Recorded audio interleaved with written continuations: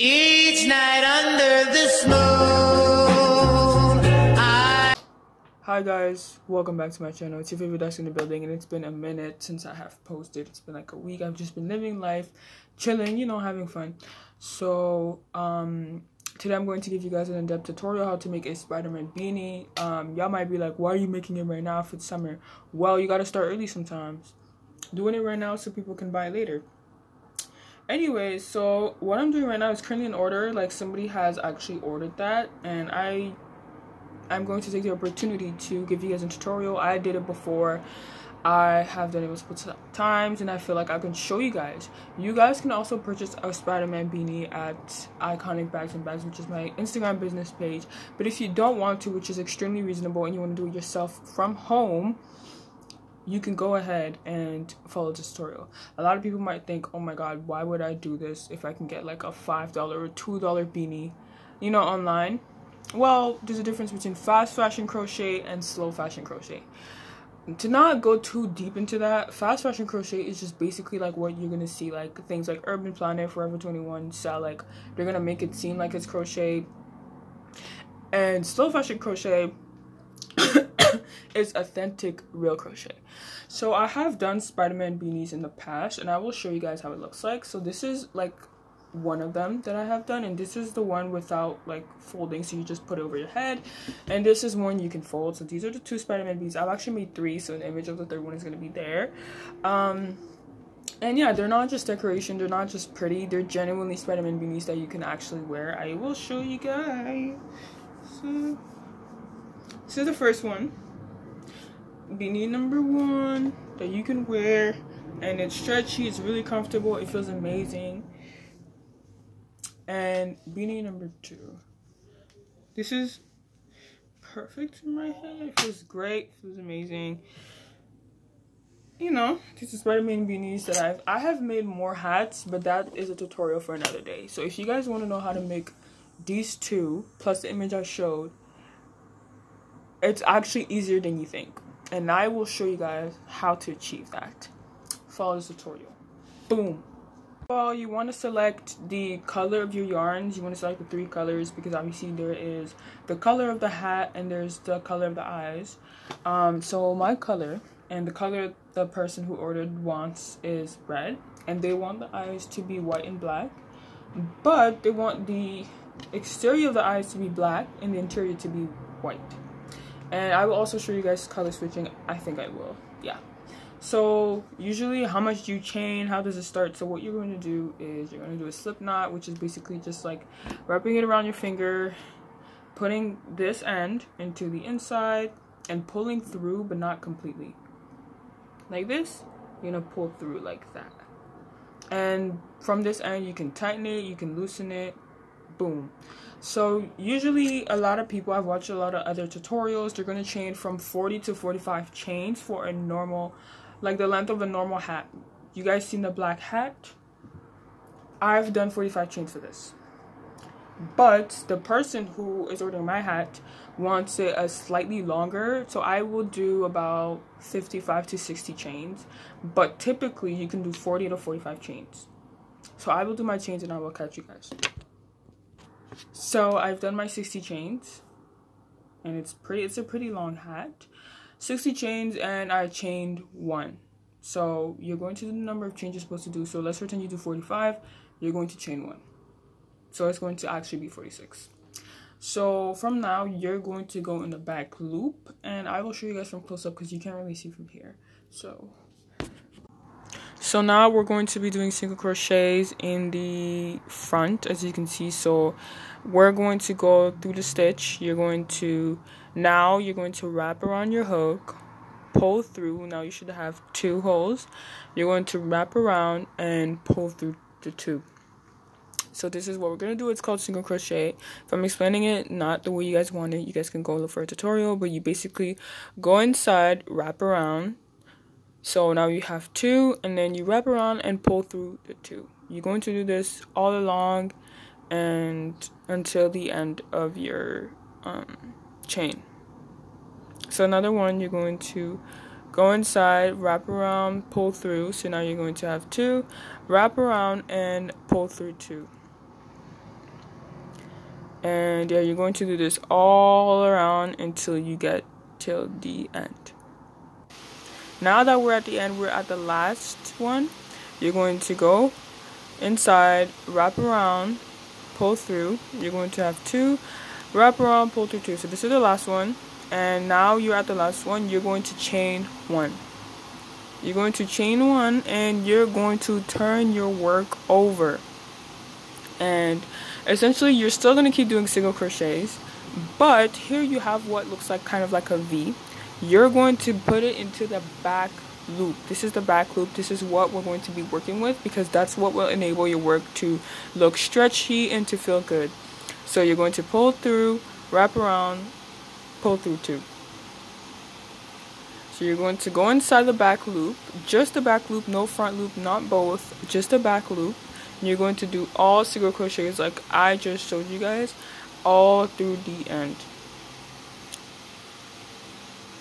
Okay, so now that I've showed you guys the main part of the hat using the back hook, you're going to do what I think is reasonable is 20 rows because I have a big head and I have braids, and 20 rows works perfectly for me. If there's even a little bit of space, that's perfect. It's amazing. You can do more if you feel like you have a bigger head, and you can do less if you feel like your head is smaller. If you feel like your head is smaller, I would recommend 16 to 18 rows. If you feel like you have a head like me and you have like braids, I feel like 20 rows is perfect. But if you have like a lot of hair, or if you feel like your head is just slightly bigger, I recommend 22 to 27 rows usually. Your work should also be stretchy, so when I'm come back and I'm done after my 20 rows, I will show you guys how it should eventually look like. Okay, y'all, don't mind how long it's been. It's been a very long time, 2 days. But anyways, so this is when you finish the 20 rows. It should be really stretchy, you know.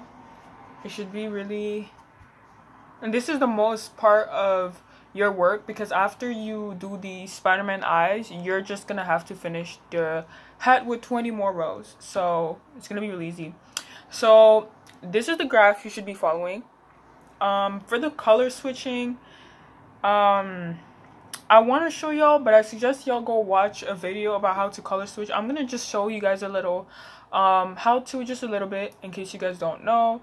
But if my explanation is not clear, I suggest you go search up a YouTube video how to do color switch or crochet, but I will show you guys. And yeah, so now that you've gotten to the point where you want, this is where this color switching happens. So you're going to go in your back loop, you're going to go through, pull through 1, and this is where we're going to find our other color to switch at this right time. So I'm going to take my black, I'm going to wrap it around the hook, and I'm going to pull through the 2 holes that we have, and now we have our new color inserted. It doesn't run through, it doesn't overlap, it's perfect. And the next stitch that you're going to do is going to be completely black. So this is how it should look like after you've color switched. It shouldn't be weird, it shouldn't overlap, it should look neat. It should look like one color and then the other color right after. So now I'm going to do my 10, 12, and when I'm done, I'm going to show you guys how it looks like. So now I'm at the end, and that you want to switch back to the color you originally started from. Same process. You're going to go through the back loop, wrap around, pull through 2, and now you're going to find your red, and you're going to take the red from the start. You're going to wrap around your hook just like we did with the black color, and you're going to pull through 2, and here we have next stitch you're going to do is going to go back to your original color, red. And this is how this is a technique you're going to use to switch in between every single color. It's going to look extremely neat, but this technique has to be used on the stitch before if you want the next stitch to be a certain color. For example, if you want stitch 7 to be red, you have to do it on stitch 6. I hope it's all clear. So this is how it looks like after the color switching that I just showed you guys. You're going to keep doing the same in between the black, the red, as well as the white, and once you get used to it, it gets super easy. I promise you guys, color switching is not that hard. I can attest this, I can tell you guys. So you're going to do that, and after you're done your Spider-Man eyes, you're going to add 20 rows on top of it. and you both sides, it should be 20 rows, Spider-Man eyes, 20 other rows, and I will show you guys what you're going to do after that. And then yeah, y'all, don't mind my hair, don't mind the change of hair. I got too lazy to continue the project. But this is how your project should look like after you've done the amount of rows. So I just felt like I didn't really need to do as many rows on this side compared to that side, because I felt like it was stretchy and big enough. And also, if your project kind of looks like mine, where like it starts like longer and it goes smaller, I promise you guys it is completely fine. It is completely normal. Matter of fact, this is how your project should be. So don't restart, don't think it's weird, don't think you're doing it wrong. You're doing it perfectly right. It happens, it's okay. I've done like this type of hat multiple times, and every single time it has happened.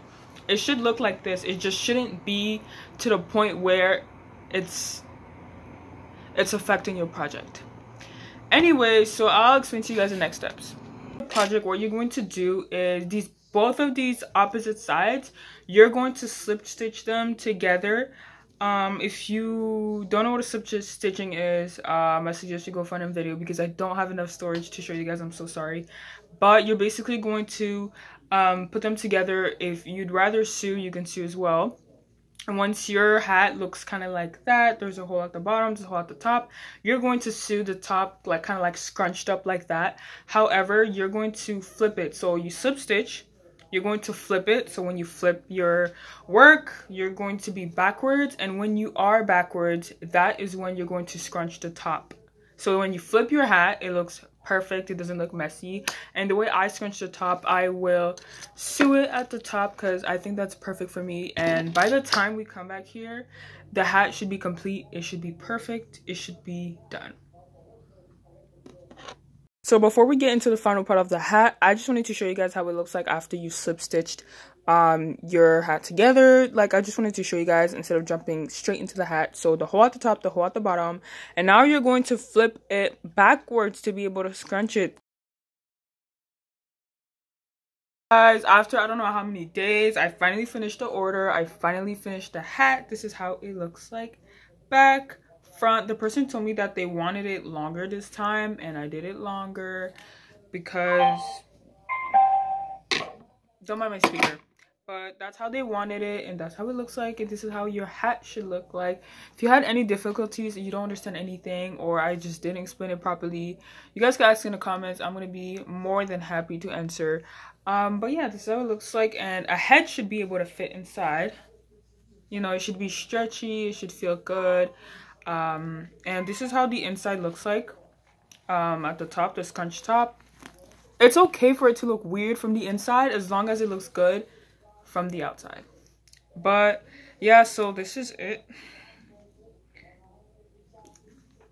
So don't forget to like, comment, subscribe, and thank you so much for watching this tutorial. I know I've been slacking a lot on posting. I will get back to it, and you guys will get amazing uni vlogs as soon as I start uni.